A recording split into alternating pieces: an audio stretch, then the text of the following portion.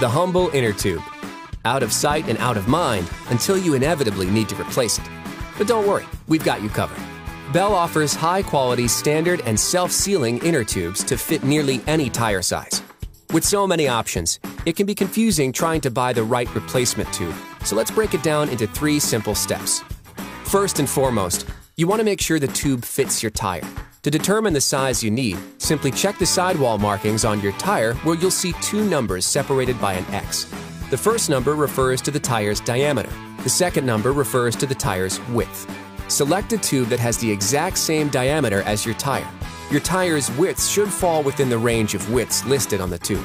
The diameter of a typical kid's bike tire ranges from 12.5 to 20 inches, while most adult mountain, cruiser, and comfort bike tires range from 20 to 29 inches. Next, you'll want to select the type of valve. The vast majority of bikes use a standard Schrader valve. This is the short, sturdy valve type used on car tires. Short, sturdy, Schrader. Get it? Presta valves are less common and typically only found on performance road and hybrid bikes or premium mountain bikes that run on higher PSI tires. They're taller and skinnier than their Schrader cousins and have a built-in airlock you twist to open before inflating. Remember, performance, premium, Presta.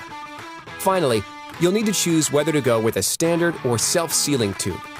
Standard tubes are fine for most riding conditions, while self-sealing tubes have liquid sealant inside that provides an extra layer of flat protection by sealing holes up to 1/8 of an inch instantly while you ride. It doesn't get much easier than that. There you have it, Tube Selection 101.